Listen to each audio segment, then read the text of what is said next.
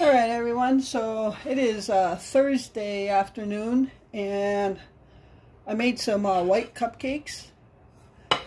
Again, I've shown this in the past, but this box of white cake mix, I used only half of it. And this is for those of you that are new. With just being Glenn and I, we don't eat a whole cake, so I just used half of it and made some cupcakes. It made 10 cupcakes, and I just cut the ingredients in half. So I used the ingredients with the egg white recipe, so I only used 2 egg whites and then cut the oil and water in half. That way I have this other cake, half of the cake mix, for like a Jello poke cake or something. And when I do that, I just do it in like a 8x8, and that's enough for us. So yeah, that's what I do. And then I made my chocolate frosting, and I actually only did half of the ingredients for that too. So instead of a whole stick of butter, I only used half a stick of butter and cut all the other ingredients in half as well. So yeah, we're almost gonna wrap up this video. Basically a week of meals, starting from Sunday or Monday, I don't know when I started, to Thursday. But tonight we're just going to eat the leftover chili, so I don't think I need to record that again. But I will tell you that chili was delicious. The one I made for myself, Glenn thought his was good as well, but the one I made for myself, I think that's a good recipe for it. So I didn't have the noodles, I had the kidney beans, and he had the noodles and no beans. So yeah, and I tried those Townhouse crackers with some shredded cheese on top, and it was really good. So we're just going to have that for leftovers tonight. But right now I'm just going to have some white cupcakes with chocolate frosting. Hey everyone, welcome back to the channel. Welcome to a new day. It is Friday morning, and I am just prepping everything to get our slow cooker pot roast going. So I am going to sear the roast in flour and then make a little roux out of the little crumbs that come after that. I have some flour here, and I'm just going to throw some seasonings in there. I'm actually going to go real light on the seasoned salt, because in the slow cooker itself, I'm going to put a pack of this onion soup mix. And I don't know how salty it is, so, and then, yeah, so go light on the seasoning for the seasoned salt. You can always add, but you can't take it away. I'm going to add some black pepper. I'm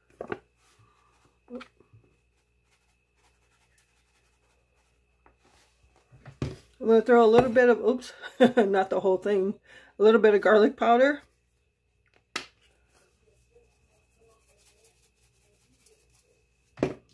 And some onion powder.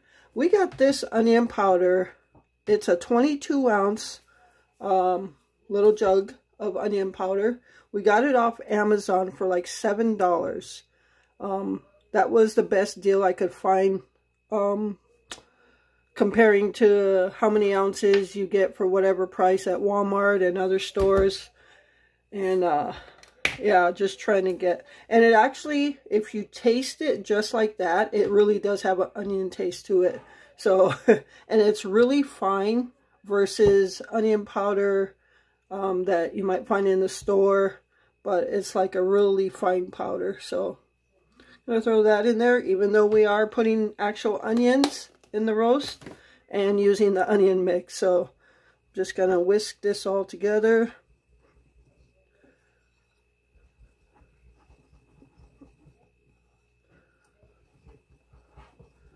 Hope everybody's having a good week as we come to another weekend.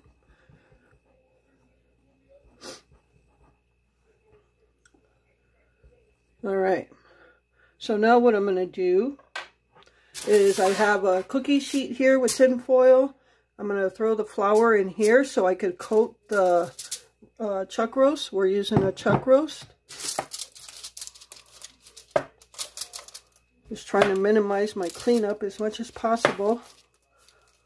Alright, so I'm going to grab the roast. We're going to coat it. And then I've got some olive oil heating on the stove. All right. So this is a very well marbled chuck roast. So I'm going to just coat it up.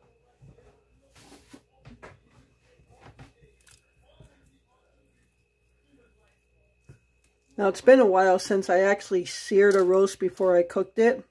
I tend to just wait to the last minute and run out of time. So I definitely want to sear this up because with the flour on it, I know a lot of people don't put flour on it when they sear it, but the flour is going to cause some thickening in the gravy or the roux. So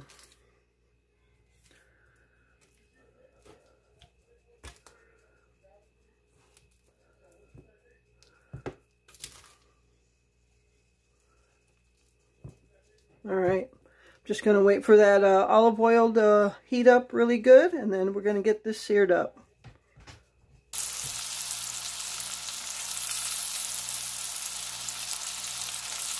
All right, everyone, so we got one side of the roast browned, and as soon as the other side's done, I'm going to put it on the sides because I want the sides browned as well. So we've got some nice browning going on there. And as soon as it's done browning, I'll get it in the slow cooker. But what's left in here, I'll throw a little bit of beef broth in there. And maybe add a little bit more flour and stir it up, whisk it up to a little roux. And throw it in the slow cooker with it. So that way we're using all the flavors. Alright everyone, so I got this little roux going. And I'm going to go ahead and put this in the slow cooker as well before it gets burned up. Okay, I'm just trying to scrape off everything off the pan where I seared the roast.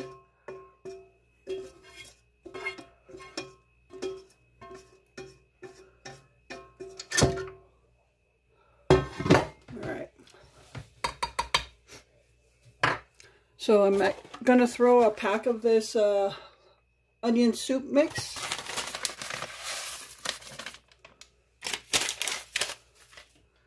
And I'm going to throw in the rest of this beef broth.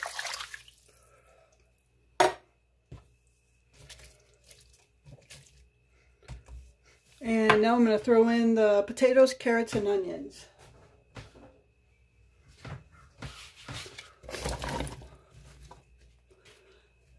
Okay, we didn't have many carrots left. We had the half a pack of baby carrots, and I just cut them in half. But what I'll do later is add a can of canned carrots, and that way we have a good amount of carrots in there as well. So I'm going to get the onions now.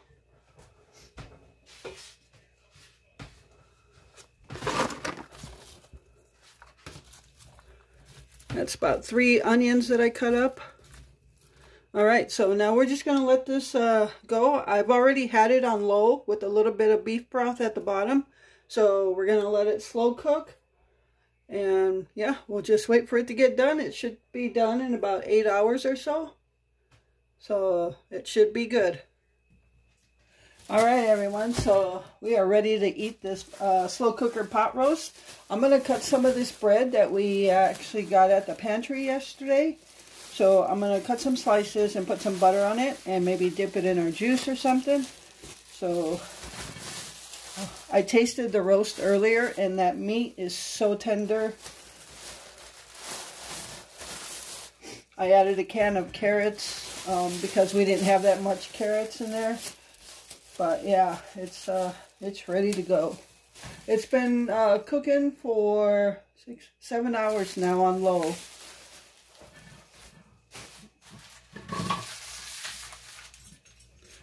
All right.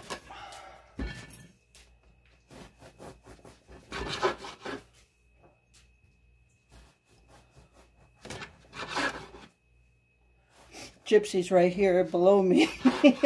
She always sits either below you when you're eating or stands here at the counter in case anything falls that she might be able to pick up. So, all right, I think I'll and maybe I'll do two pieces each.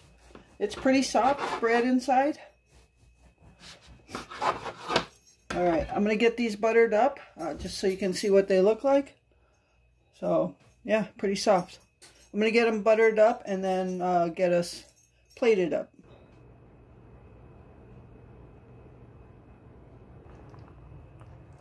All right, everyone, so just so you see what the roast looks like, slow cooker pot roast. And this meat actually is just tearing apart. So I'm going to go ahead and serve us in the bowls, and I'll be back.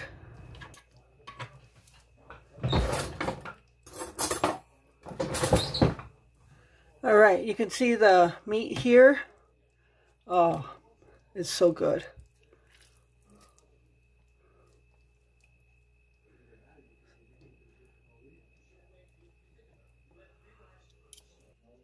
All right, everyone, so here is our slow cooker pot roast with our butter bread from the pantry yesterday. So it looks delicious, it smells good, so we're gonna sit and enjoy this supper and stay tuned for the next weekend meal.